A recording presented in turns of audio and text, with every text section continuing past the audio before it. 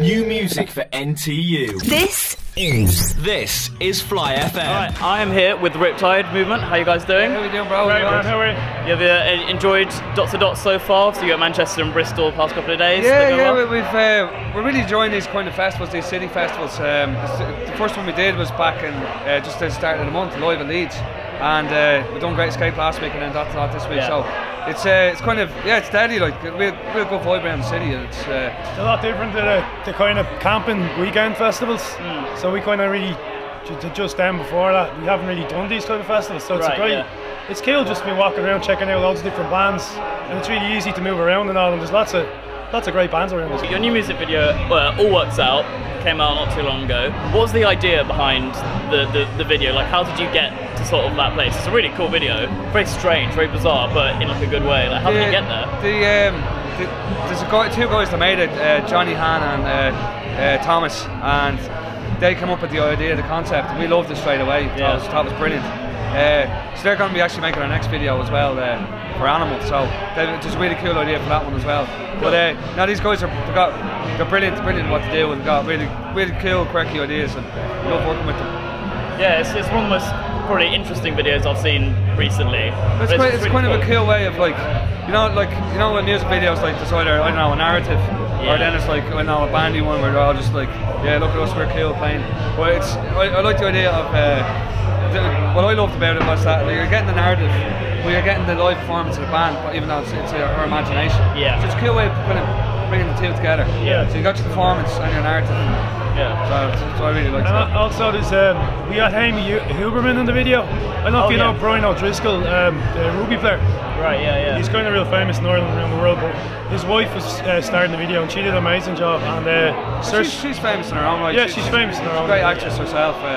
She's a big actress back at home, and she's done some stuff over here as well. Yeah, she's well known over here, but she was amazing in the video. And Saoirse Ronan's dad, Paul Ronan, was also in the video, and he's well known as well. And both of them. Yeah, he's been in some good films as well, like so. That really made the video, brought some kind of magical element to it as well, like the great acting in it. You know? Yeah, and all the actors that played the patients were. They were really like. Because making music videos they can be quite boring and they go on for hours. But they were having great crack amongst themselves. You know, they were really stayed upbeat for the whole 2 days we were shooting it, and they really got into character. It was brilliant. So, they wouldn't go out with character. They were like, what are you doing, man? Is that what you were like? That actually is their character. They are all actually mental patients. That's what it was. They're not extras. They're just taking them from the local hospital. So what would you guys say is probably the biggest surprise of your career so far then? I suppose opening for the Rolling Stones at Hyde Park. For us that is very memorable, very big. They've a big influence on our music. So to have the opportunity to play with them in Hyde Park is amazing.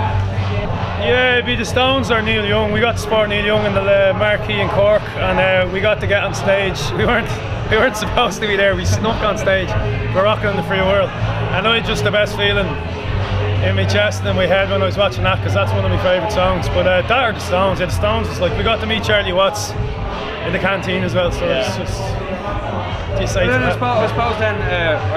suppose our album got #1 in Ireland was a big deal as well. Well, that was my next question. Like, what was do you remember the feeling like when you found out you were sort of? I think was it like the week after it was released?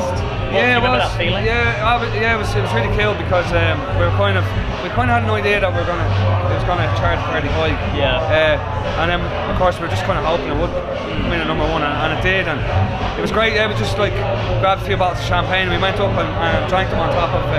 We shot this. Our first music video was called Reno. We shot it up on top of this big supermarket car park just over Grafton Street in Dublin. That's cool. And so we grabbed a few bottles of champagne, went up and drank them, and then we went out with the record label that day. They were actually a lot of champagne that day.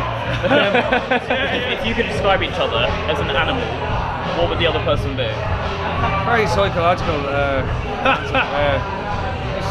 I know, a dog, definitely a dog. A dog. Because he has his head stuck out the side of the van all the time, and he's sometimes Shaggy or the dog. What kind of one would he be then? I call him like a bear, because sometimes he's got he's an amazing getting things done, but sometimes the cool things can't get done. He starts kind of banging stuff and getting a little bit aggressive. I'll just give him a jar of honey. Go here. Well, good luck with your show later today. Hopefully we'll be around and we'll be able to check it out. Yeah. And get our new album 1st of June. Get it through. Yeah. Where can we find you on like Facebook and Twitter and all that? Yeah, Facebook, Twitter, Riptide, the Riptide Movement, and trm.ie is our website. Brilliant. Cool. All right, thank you very much, guys. Cheers, bro. Thank you. Thanks. Thank you.